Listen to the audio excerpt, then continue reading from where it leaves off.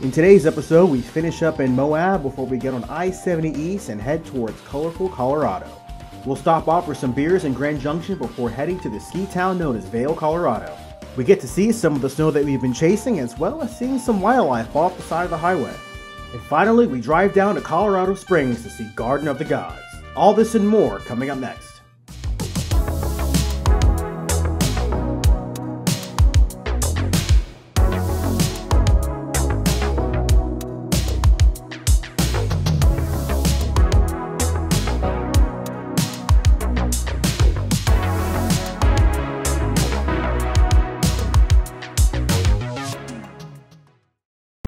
Well, good morning. We have finished our night in Moab, so we're heading out to Grand Junction, and it's going to do some driving today. We're not really going to go camping or hiking or anything like that, so we're going to get some breakfast, get some coffee or whatever, and hit up the road.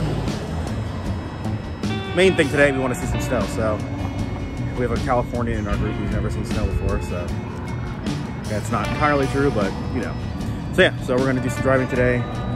Probably not much in the way of exciting adventures, but it'll be nice to have a chill day for once, so yeah. First, we got some pictures in front of the Moab mural, and then got some breakfast at Jailhouse Cafe. Pretty good food. Well, we decided to eat here at the Jailhouse Cafe instead, so why not? After a nice filling breakfast, it's time to hit the road towards Colorado. Right now, the plan is to hit up Grand Junction and then make our way south towards the Four Corners. At this point, we're just hoping to get a nice glimpse of snow before we head back down south.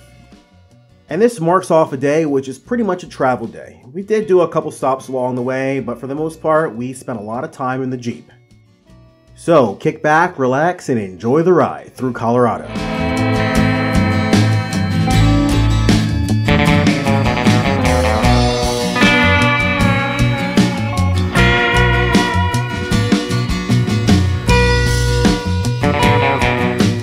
One thing that has to be said is we were definitely not prepared for the amount of weather we saw throughout this trip. Again, it is early September, and in the Southwest, it's pretty dry around this time of year, so we were still expecting some sunny and somewhat pleasant temperatures. But the one thing we didn't take into account is the effect that the mountains have on weather. It really makes things unpredictable. And after a little bit of time on the road, we finally made it to Colorado.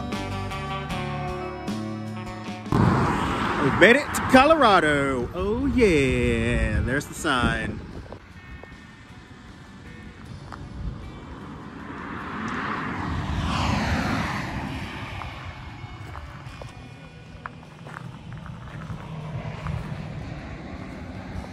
It's actually really cool.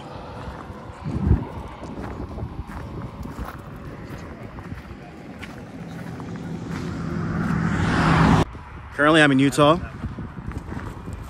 Turning around.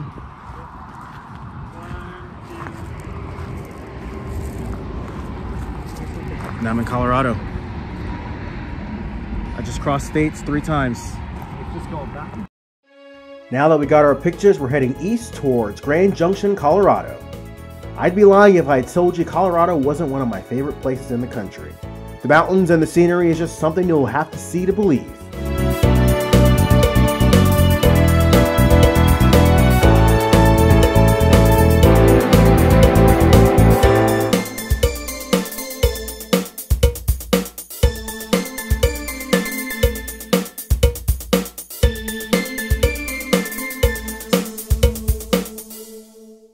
All right, we're at Kana Creek Brewing Company in Colorado. No, Grand Canyon. Grand Junction. So we have a blonde, and I don't know what he got. I think he got a Kolsch. I got an IPA. Pretty good, not bad. Random stop, so why not? We got 2 growlers from Kana Creek Brewing Company. Originally, I was trying to meet up with a friend who lives in Grand Junction, but that didn't happen. But we got to get some good beer at this Kana Creek Brewing Company and see a little bit more of the town. Maybe the booze got to us a bit, but we decided to take I-70 East all the way to Denver. Originally, we were going to hang south towards the Four Corners, but we decided, hey, we're here, we might as well just go for it. Well, now it's time to get back on the interstate and head east towards the ski resort town known as Vail. In case you've been living under a rock, Colorado is one of the most popular ski places in the entire world. And the state definitely isn't lacking in ski towns and mountain villages.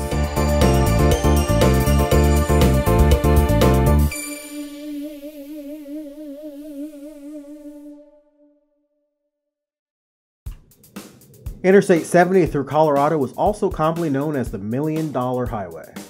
Here you can see some of the most spectacular scenic views in the entire U.S. interstate system. I-70 carves through the mountainous terrain of Colorado, and as well as follows the Colorado River, which will end up carving out the Grand Canyon.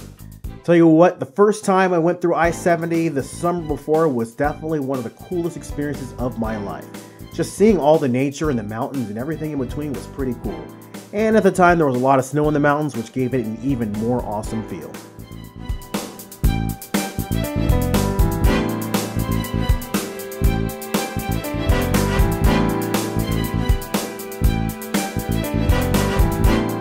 There was one really weird thing about driving through this state, and that was the amount of birds that ended up flying into our windshield on the freeway. I'm not really sure what it is with the birds in Colorado, but they really seem to enjoy going across the freeway as we were driving through it. Yeah, definitely really strange, and it only happened as soon as we hit Colorado state lines. I'm not sure what drugs the birds are on in Colorado, but if you have any insight, please leave a comment in the comment section and let me know just what the heck is going on.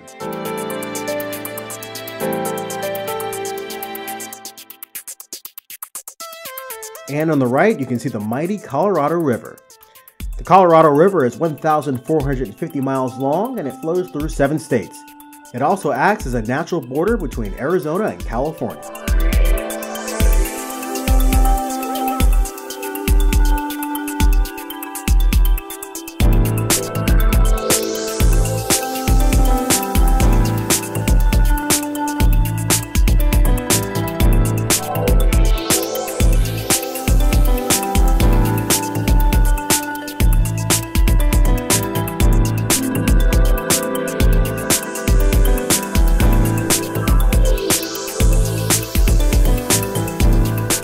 Can't even escape traffic out here on the mountains, but I guess this isn't the worst place to be stuck.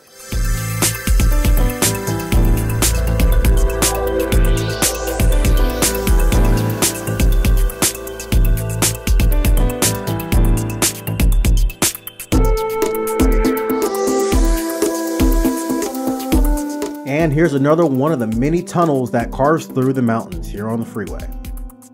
As we exit the tunnel, we're approaching Vail, Colorado, so we're going to look for parking, get out, and give a little walk around the town and see what all the fuss is about. We're at Vail Village in Vail, Colorado. You can see there's ski slopes, but obviously it's summertime. Nobody's skiing right now. Missed out on snow. Kind of expect to see some snow, but none to be seen, anywhere to be found. That's fine.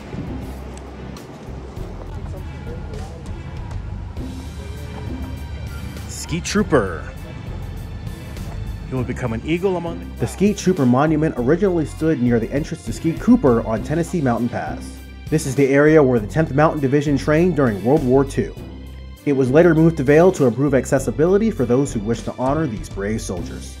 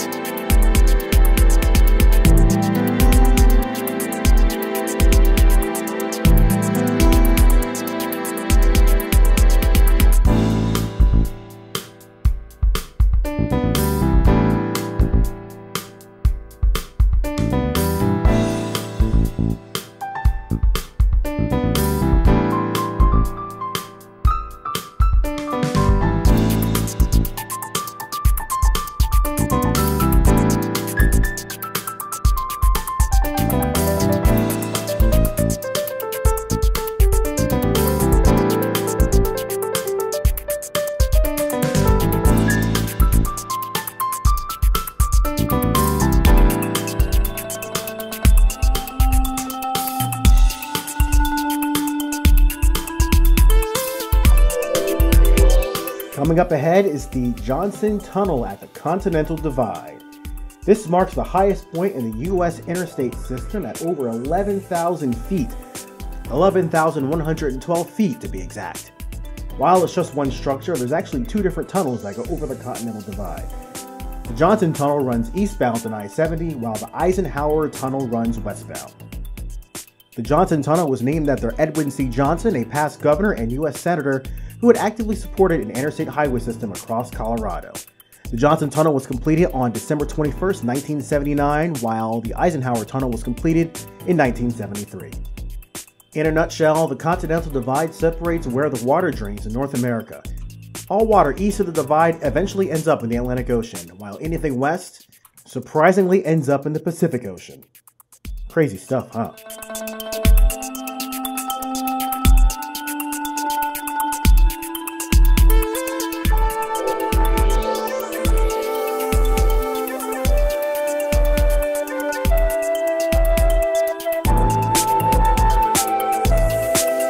Let's get off the highway here and enjoy the sights of the snow-covered mountains.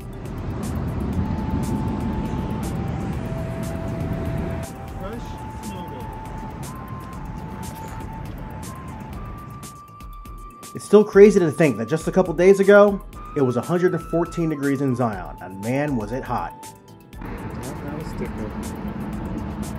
The drunken onion.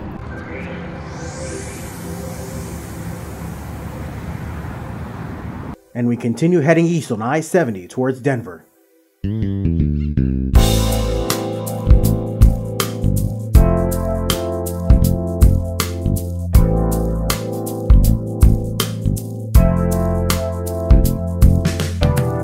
Well, you can't see it here, but we saw a bunch of buffalo and maybe some elk or moose or whatever on the left side of the road.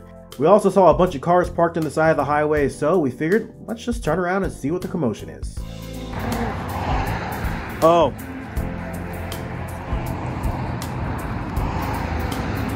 Let me go this way.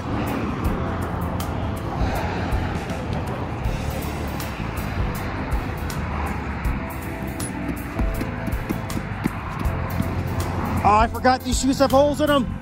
Yeah, definitely not one of my brightest ideas. Embarrassingly, the bottom of my shoes were kind of falling apart at this point, so yeah, I had mud all over my socks. Look at the sign. Stay at least 3 feet away from fence. And then people.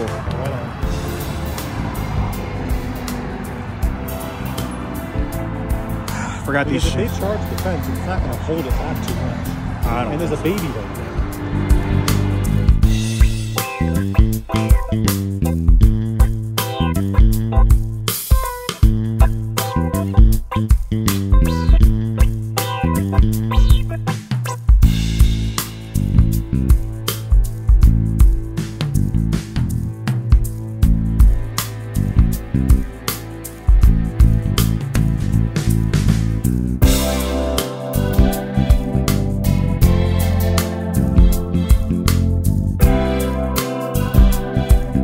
Well, got to see some elk and some bison. Last time I came here, I did not see a moose. Still haven't seen a moose, but maybe next time. Maybe next time. Yeah, I definitely didn't follow the advice of the sign either, because I did get pretty close to the fence, but it was well worth it. Now it's time to walk back to the car and finish that last home stretch into Denver.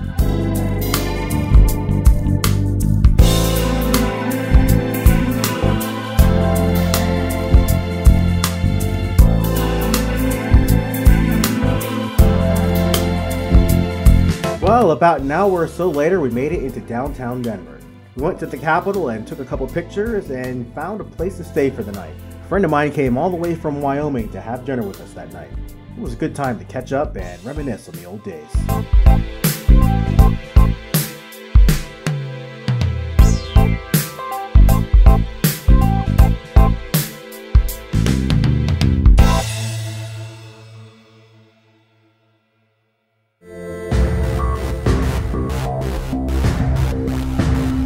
Now we're taking I-25 south out of Denver into Colorado Springs.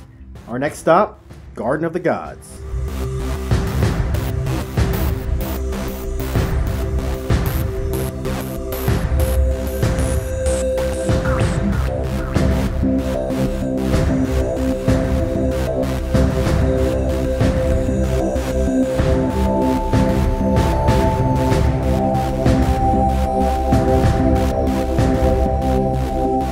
after about an hour and a half of driving, we've arrived.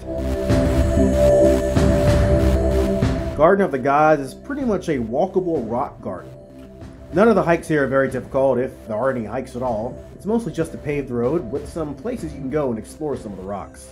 If you're ambitious, you can get a climbing permit and scale some of the rocks yourself. I think you do have to have a guide though. Or at least, bare minimum, a permit.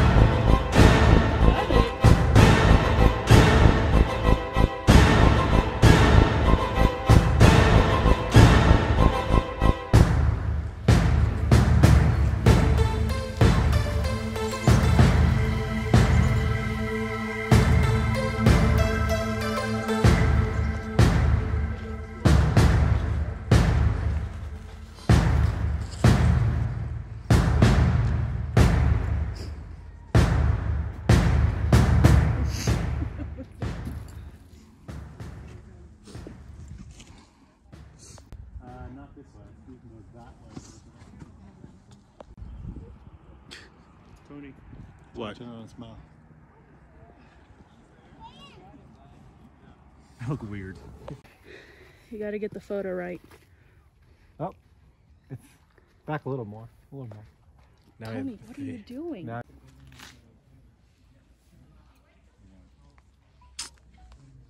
Look at the dew on the trees. Just Hey Tony, climb up there. easy. Rockfoot Drive.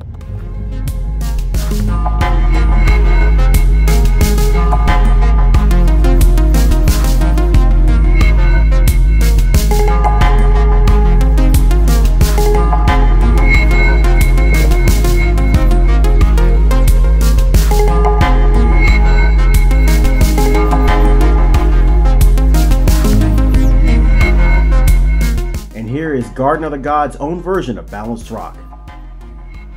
As you can see, it's pretty crowded and people are kind of just walking all over the place, even in the middle of the street.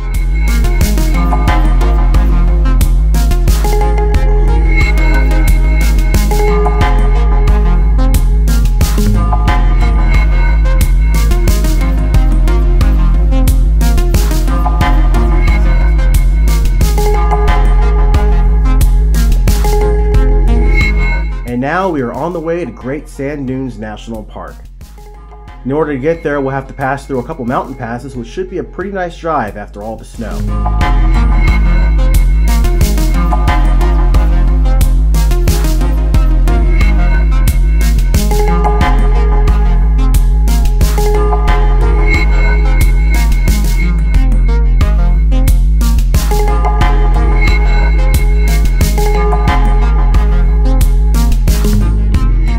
And that will end it for today's episode on this Southwest Loop road trip. In the next episode, we'll be checking out the Great Sand Dunes National Park and seeing what else Colorado has to offer. Thank you so much for tuning in to today's episode. If you liked it, please subscribe to the channel and leave a comment and tell me what was your favorite part of the episode. Until then, take care and keep on adventuring. See you later.